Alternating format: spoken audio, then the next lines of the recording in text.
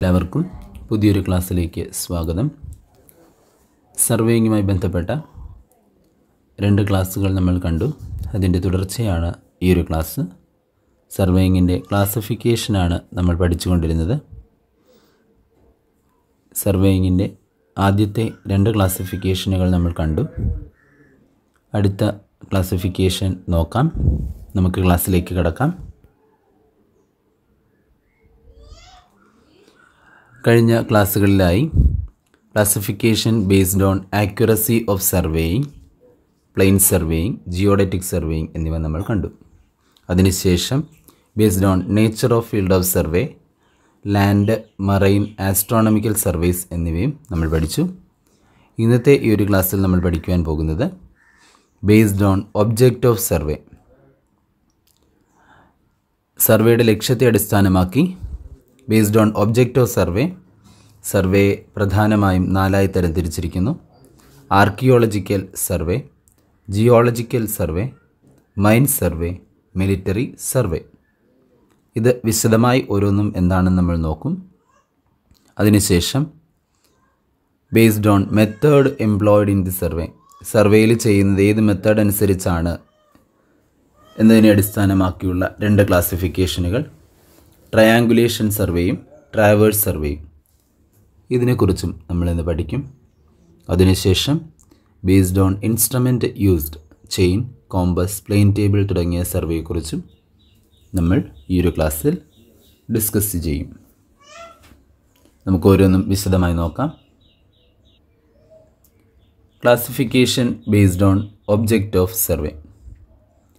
ഏത് ലക്ഷ്യത്തിന് വേണ്ടിയാണോ സർവേ ചെയ്യുന്നത് അതിനെ അടിസ്ഥാനമാക്കി പ്രധാനമായും 4 സർവേ തരംതിരിച്ചിരിക്കുന്നു: archaeological survey, geological survey, mine survey, military survey.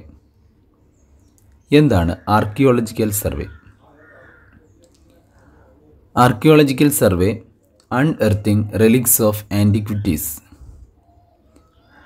ചരിത്ര പ്രാധാന്യമുള്ളതോ പുരാവസ്തുക്കളുള്ളതോ ആയിട്ടുള്ള സ്ഥലങ്ങളെ സംരക്ഷിക്കുന്നതിന് വേണ്ടിയും അവയുടെ പ്രാധാന്യത്തെക്കുറിച്ച് പഠിക്കുന്നതിന് വേണ്ടിയും ആ ഒരു പ്രദേശത്ത് നടത്തുന്ന സർവേയാണ് ആർക്കിയോളജിക്കൽ സർവേ.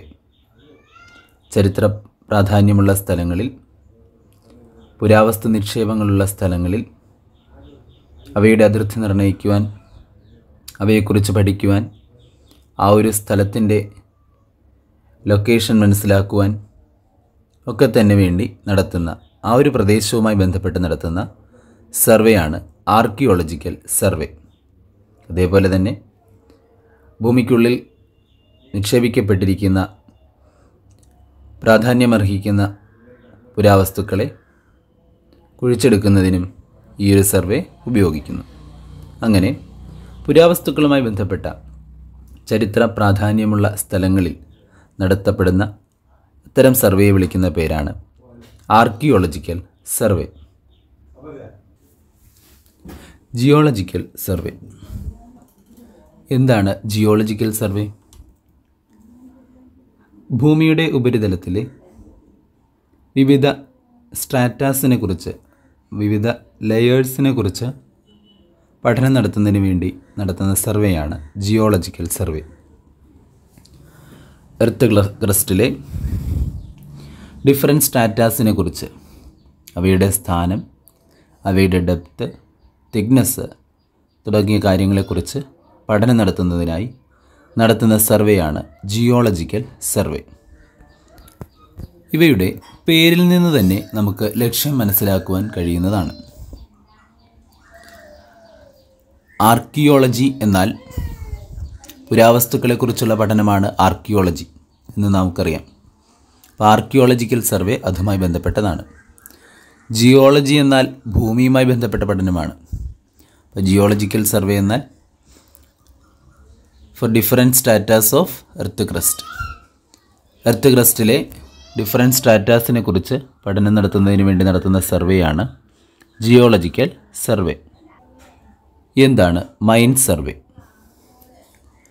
മൈൻ സർവേ എന്നാൽ ഫോർ എക്സ്പ്ലോറിംഗ് മിനറൽ വെൽത്ത്, ഭൂമിയിൽ നിക്ഷേപിക്കപ്പെട്ടിരിക്കുന്ന മിനറൽ വെൽത്തിനെ ഉപയോഗപ്പെടുത്തുന്നതിന് വേണ്ടി അത്തരം സ്ഥലങ്ങളിൽ നടത്തുന്ന സർവേയാണ് മൈൻ സർവേ. നമുക്കറിയാം, ഭൂമിയുടെ വിവിധ ഭാഗങ്ങളിലായി ഗോൾഡ്, കോപ്പർ, കോൾ, അയൺ തുടങ്ങിയവയുടെ നിക്ഷേപങ്ങൾ ഉണ്ടാവാം. ഇത്തരം സ്ഥലങ്ങൾ ഒരു രാജ്യത്തിൻ്റെ സമ്പദ് വ്യവസ്ഥയെ തന്നെ പ്രാധാന്യം അർഹിക്കുന്ന സ്ഥലങ്ങളാണ്. അപ്പം അത്തരം സ്ഥലങ്ങൾ കണ്ടെത്തുക, ആ ഒരു സ്ഥലത്തെ പ്രാധാന്യം മനസ്സിലാക്കി അതിൽ നിന്നും ഈ മിനറൽസ് എക്സ്ട്രാക്റ്റ് ചെയ്തെടുക്കുക എന്നുള്ള പ്രവർത്തനങ്ങൾക്കായി അത്തരം സ്ഥലങ്ങളിൽ നടത്തുന്ന സർവേയാണ് മൈൻ സർവേ. എന്താണ് മിലിറ്ററി സർവേ? മിലിറ്ററി സർവേ എന്നാൽ സ്ട്രാറ്റജിക് ഇമ്പോർട്ടൻ്റ് ആയിട്ടുള്ള സ്ഥലങ്ങളിൽ നടത്തുന്ന സർവേയാണ് മിലിറ്ററി സർവേ. അതിർത്തി നിർണ്ണയിക്കുന്നതിനും ഒഫെൻസീവ് ആൻഡ് ഡിഫെൻസീവ് പർപ്പസുകൾക്കും വേണ്ടി നടത്തുന്ന സർവേയാണ് മിലിറ്ററി സർവേ. മിലിറ്ററി പർപ്പസിന് വേണ്ടി പെട്ടെന്ന് അതിവേഗം നടത്തേണ്ടി വരുന്ന കൺസ്ട്രക്ഷൻസ്, താൽക്കാലികമായി നടത്തുന്ന കൺസ്ട്രക്ഷനുകൾ, അവയ്ക്കൊക്കെ ആയിട്ട് വേണ്ടി നടത്തുന്ന മിലിറ്ററി പർപ്പസുകൾക്ക് വേണ്ടി നടത്തുന്ന സർവേയാണ് മിലിറ്ററി സർവേ എന്ന പേരിൽ അറിയപ്പെടുന്നത്. അപ്പോൾ classification based on object of surveying പ്രധാനമായും 4 എണ്ണമാണുള്ളത്. Archaeological survey, geological survey, mine survey and military survey. അടുത്തതായി നമുക്ക് പഠിക്കുവാനുള്ളത് classification based on method employed in survey. Survey ചെയ്യുന്ന മെത്തേഡിനെ അടിസ്ഥാനമാക്കി പ്രധാനമായും 2ആയി തരംതിരിച്ചിരിക്കുന്നു: triangulation survey, traverse survey. Triangulation survey എന്നാൽ നമുക്ക് സർവേ ചെയ്യേണ്ട ഏരിയ വിവിധ ട്രയാങ്കിൾസ് ആയിട്ട് നമ്മൾ മാറ്റുന്നു. വ്യത്യസ്ത രൂപത്തിലുള്ള ട്രയാങ്കിളുകളായി ആ ഏരിയ സ്പ്ലിറ്റ് ചെയ്ത ശേഷം നമ്മൾ ഓരോ ട്രയാങ്കിൾസിനുള്ളിൽ നിന്നുകൊണ്ട് സർവേ ചെയ്യുന്നു. ടോട്ടൽ ഏരിയ കണ്ടുപിടിക്കുന്നതിന് പകരം ഈ ഓരോ ട്രയാങ്കിൾസിൻ്റെയും ഏരിയ കണ്ടുപിടിച്ച ശേഷം ടോട്ടൽ എടുക്കുന്നു. അപ്പോൾ ഇത്തരത്തിൽ ട്രയാങ്കിൾസ് ഉപയോഗിച്ചുകൊണ്ട് നടത്തുന്ന സർവേയാണ് ട്രയാങ്കുലേഷൻ സർവേ എന്നതുകൊണ്ട് ഉദ്ദേശിക്കുന്നത്. ഇതാണ് ജിയോഡറ്റിക് സർവേയുടെ അടിസ്ഥാനം. ജിയോഡറ്റിക് സർവേയുടെ മറ്റൊരു പേര് ട്രിഗ്നോമെട്രിക് സർവേ എന്നാണ്.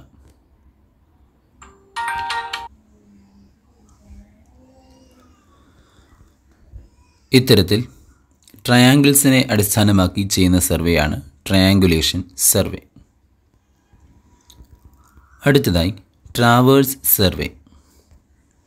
ട്രാവേഴ്സ് എന്നാൽ framework consist of A series of connected lines. പരസ്പരം കണക്റ്റ് ചെയ്തിരിക്കുന്ന ലൈനുകളുടെ ഒരു സീരീസിനെയാണ് ട്രാവേഴ്സ് എന്നതുകൊണ്ട് ഉദ്ദേശിക്കുന്നത്. ഓരോ ലൈനിൻ്റെയും ലെങ്തും ഡയറക്ഷനും മെഷർ ചെയ്തുകൊണ്ടാണ് ഇത്തരം സർവേ നമ്മൾ ചെയ്യുന്നത്. Series of framework consist of series of lines. ഇതിപ്പോൾ ഒന്നാമത്തെ ലൈൻ, ഈ ലൈനിൻ്റെ ലെങ്തും ഡയറക്ഷനും മെഷർ ചെയ്യുന്നു. അടുത്ത ലൈൻ ലെങ്തും ഡയറക്ഷനും മെഷർ ചെയ്യുന്നു. അടുത്തത്. ഇത്തരത്തിൽ ആദ്യ സ്ഥാനത്ത് തന്നെ തിരിച്ചെത്തുകയാണെങ്കിൽ അതിനെ ക്ലോസ്ഡ് ട്രാവേഴ്സ് എന്നും, സ്ട്രെയിറ്റ് ആയിട്ട് ഒരേ ഡയറക്ഷനിൽ തന്നെ സീരീസ് ഓഫ് ലൈൻസ് കടന്നു പോവുകയാണെങ്കിൽ അതിനെ ഓപ്പൺ ട്രാവേഴ്സ് എന്നുമാണ് പറയുന്നത്. ട്രാവേഴ്സ് എന്നാൽ framework consist of A series of connected lines. അടുത്തതായി നമുക്ക് പഠിക്കുവാനുള്ളത് classification based on the instrument used. സർവേക്ക് ഏത് ഇൻസ്ട്രുമെൻ്റ് ആണോ ഉപയോഗപ്പെടുത്തുന്നത് അതിനെ അടിസ്ഥാനമാക്കി ഉള്ള ക്ലാസിഫിക്കേഷൻ. സർവേ ചെയ്യുന്നത് ചെയിൻ ഉപയോഗിച്ചാണെങ്കിൽ അതിനെ ചെയിൻ സർവേ എന്നും, കോമ്പസ് ഉപയോഗിച്ചാണെങ്കിൽ കോമ്പസ് സർവേ എന്നും, പ്ലെയിൻ ടേബിൾ ഉപയോഗിക്കുകയാണെങ്കിൽ പ്ലെയിൻ ടേബിൾ സർവേ എന്നും, തിയോഡിലൈറ്റ് ഉപയോഗിക്കുകയാണെങ്കിൽ തിയോഡിലൈറ്റ് സർവേ എന്നും അറിയപ്പെടുന്നു. ഏത് ഇൻസ്ട്രുമെൻ്റ് ആണോ ഉപയോഗിക്കുന്നത് ആ ഇൻസ്ട്രുമെൻറ്റിൻ്റെ പേരിൽ അറിയപ്പെടുന്നു. ഇവയെക്കുറിച്ച് നമുക്ക് വിശദമായി പഠിക്കുവാനുണ്ട്. ആ ഒരു സമയത്ത് ഇവ ഓരോന്നും നമുക്ക് ഡീറ്റെയിൽ ആയി ഡിസ്കസ് ചെയ്യാവുന്നതാണ്. ഇതോടുകൂടി സർവേയുടെ ക്ലാസിഫിക്കേഷൻ എന്ന ഭാഗം കഴിഞ്ഞു. സർവേയുടെ പ്രധാനപ്പെട്ട എല്ലാ ക്ലാസിഫിക്കേഷനിലൂടെയും നമ്മൾ കടന്നുപോയി. വളരെ പ്രധാനപ്പെട്ടതാണ്. ഓരോ തരത്തിലുള്ള ക്ലാസിഫിക്കേഷനും അവയ്ക്കുള്ളിൽ വരുന്ന വിവിധ തരത്തിലുള്ള സർവേകൾ ഏതൊക്കെയാണെന്നുള്ളത് നമ്മൾ അറിഞ്ഞിരിക്കേണ്ടതുണ്ട്. അടുത്തതായി പ്രിൻസിപ്പിൾസ് ഓഫ് സർവേയിങ്.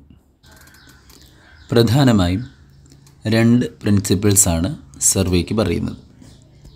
അതിൽ ഏറ്റവും പ്രധാനപ്പെട്ടത് work from whole to part.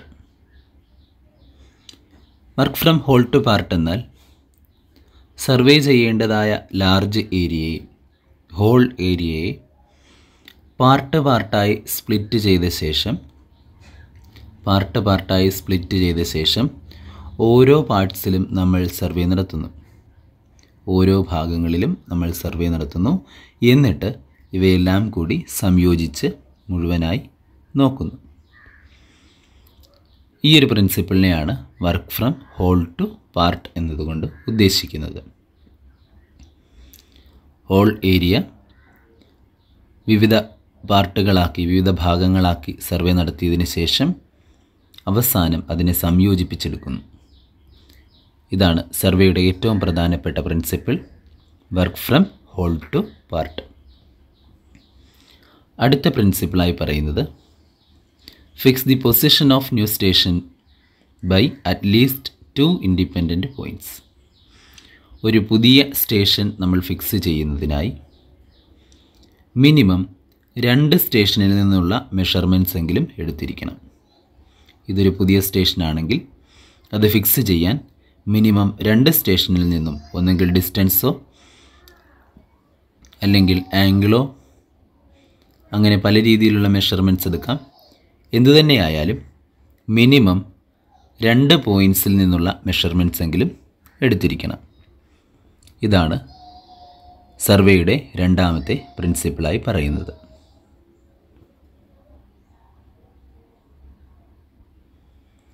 ഈ ഒരു ക്ലാസ്സിൽ സർവേയുടെ ക്ലാസിഫിക്കേഷൻ നമ്മൾ പൂർണ്ണമായും കണ്ടു. അതേപോലെ സർവേയുടെ പ്രിൻസിപ്പിൾസ് എന്താണെന്നുള്ളതും കണ്ടു. ഇതോടുകൂടി സർവേയുടെ ആദ്യ ഭാഗമായ ക്ലാസിഫിക്കേഷൻസ് ഓഫ് സർവേ, അതുപോലെ സർവേയുമായി ബന്ധപ്പെട്ട അടിസ്ഥാന വിവരങ്ങൾ എന്നിവ പൂർണ്ണമായിരിക്കുകയാണ്. അടുത്തൊരു ക്ലാസ്സിൽ അടുത്ത ഭാഗവുമായി, സർവേയുമായി ബന്ധപ്പെട്ട അടുത്ത ഭാഗവുമായി വീണ്ടും കാണാം. Thank you.